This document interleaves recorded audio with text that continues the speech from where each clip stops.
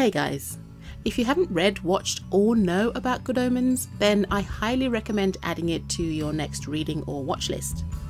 Because ineffable though my projects are, you've probably figured out that this week's project is of course the loveliest of all angels, Aziraphale, who will henceforth be known as Angel.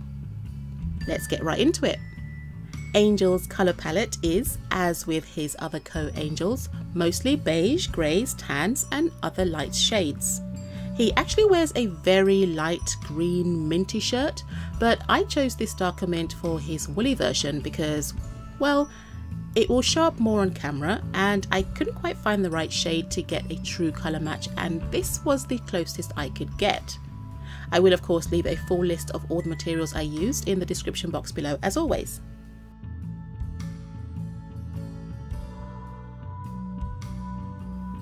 In the reference picture I'm using, this one, Angel is wearing orange shoes. Yeah, I know, it's a little incongruous and a few steps away from the rest of the 50 Shades of Beige colour palette, but then again, so are his red socks. I just glossed over that fact and made the shoes with a brighter orange than I liked, because I couldn't for the life of me find my more muted orange yarn. Anyway, I created a cardboard template for the soles of the shoe and cut out some self-adhesive cork board.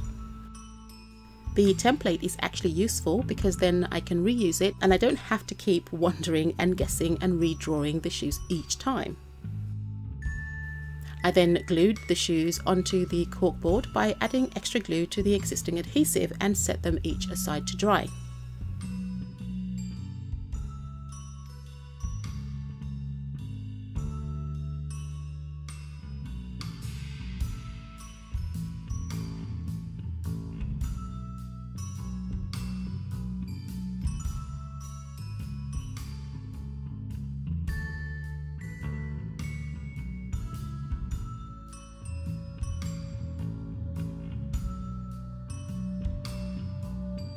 After the glue was fully cured, I went ahead and added several thin coats of polyacrylic sealant to really make them sturdy.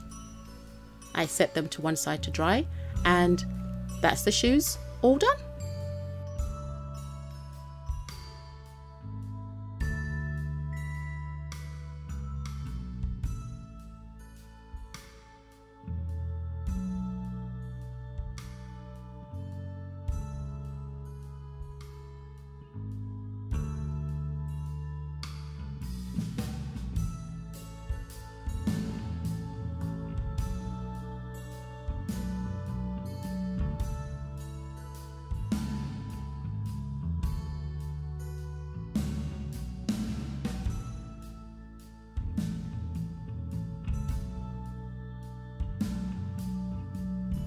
Okay, so if you remember that reference image I was using, it shows his red socks.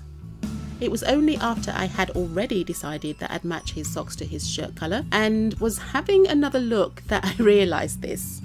At this point it was too late to change the sock colour, so my Angel just has mint green socks. I'm pretty sure angels are big on cleanliness, so he's bound to have more than one pair of socks on hand.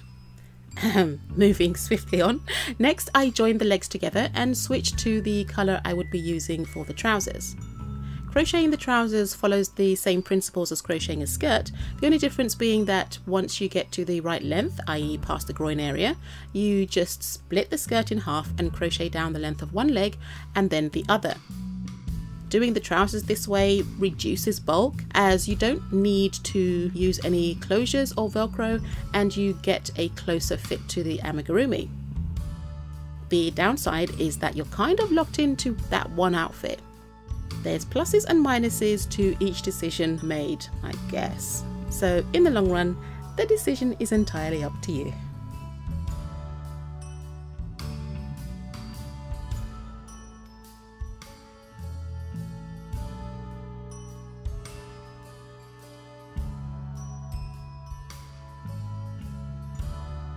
After completing the trousers, I switched the yarn colour to the mint green and carried on up the torso.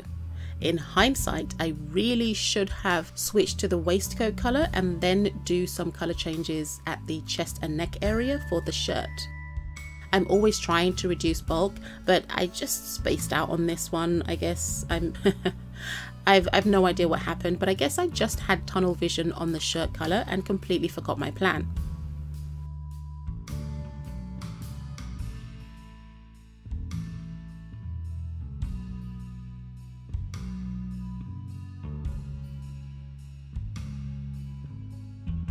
Swiftly moving on, I added the arms and then carried on to complete the head.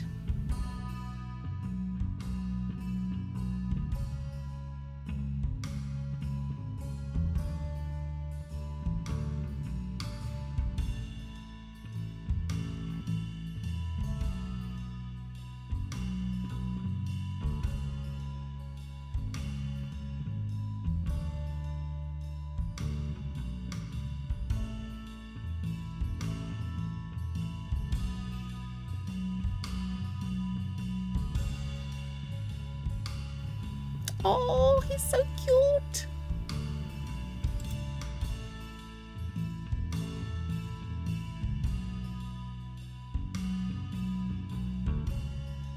The extra time I had bought myself doing the waistcoat then just got consumed when I got to the hair. I'm not gonna lie, this was a complete and utter nightmare. I wasn't really sure how to approach his hair, and at one point I considered doing a platinum blonde afro a la forecast with the loop stitch, but that wasn't quite right either. I needed his hair to go all over the place but also remain short. I think in the end I made 3 or possibly 4 attempts to make his hair, and I hated the lot of them. I gave up filming the wig cap after the 3rd attempt and then promptly forgot to film the one I actually settled on. My apologies for that, guys, but I was getting really frustrated and honestly a little stressed because I just couldn't get his hair right. I eventually just had to put the wig cap away and take a break from it for a while. Yes, it may be odd to take a break while struggling to feed the algorithm on time, but honestly, if you hit a brick wall, I just think it's better to walk away and not think about it for a while.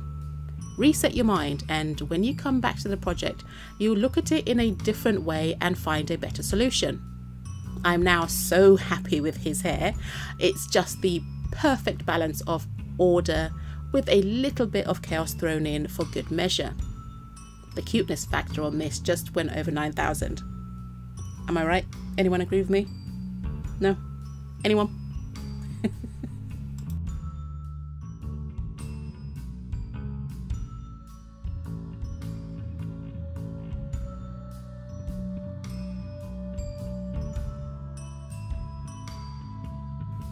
Okay, so it's fashion time.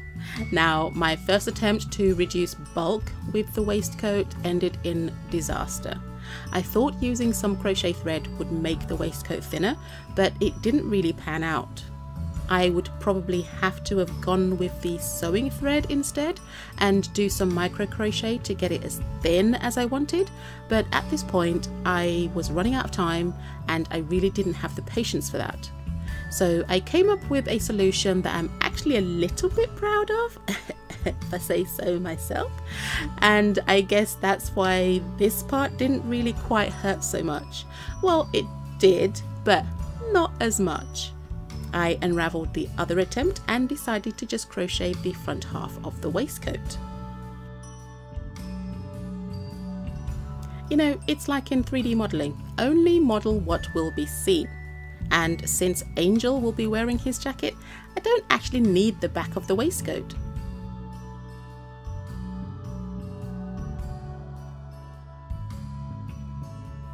Anyway, I crocheted the waistcoat off camera and sewed in tiny pearl beads for the buttons. I then attached the whole thing onto Angel's torso. I'm actually really pleased with myself for that. I'm just gonna pat myself on the back here. I'm not going to turn him around because there's nothing to see here. Well, it's green, it's all green.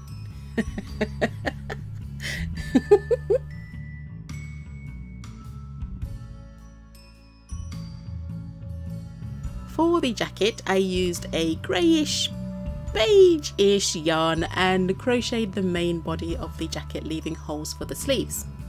Angel's jacket is quite long, so I crocheted the rest of that length off camera.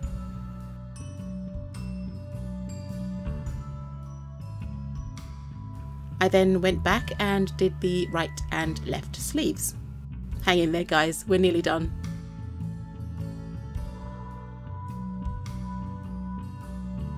The last crucial part to Angel's outfit is of course his bow tie. Bow ties are cool.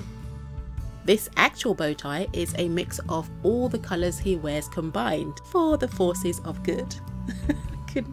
Sorry, I couldn't get through that. But at this scale, I felt I could get away with just using the waistcoat colour. Using the DMC yarn I used for the waistcoat, I crocheted some double crochets into a magic ring. That was literally it. This is a really simple bow, and using the end tail, I wrapped that around the middle to create a tiny bow. It's so cute, it's so diddy, it's so tiny. The bow tie was the last thing that needs to be done, so while I make sure it's all nice and accurate for him, I'd just like to thank you for watching. Please like, share, comment, and even consider subscribing if you like the content I create. Don't forget to hit that bell button to be notified whenever I upload a new video. Enjoy my take on this book-loving angel in all his goodliness, and I'll see you in the next one. Bye!